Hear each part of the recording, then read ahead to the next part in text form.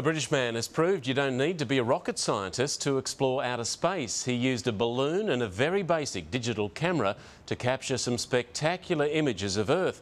Now even NASA is interested. Robert Harrison is just a computer geek who's proved you don't need millions to launch something into space. We have a camera, simple point and click camera.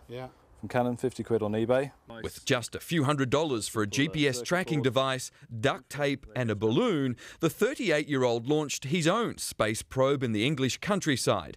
Harrison tracked it from his mission control, his spare room.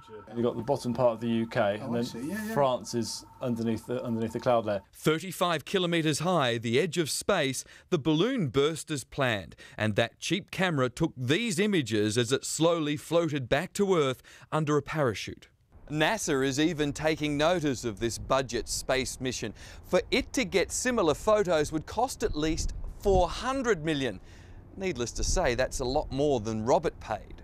Other space enthusiasts have even posted instructions online of how you can get your own souvenir images. I now know the Earth is round and that space is indeed black. Mike Amor, 7 News.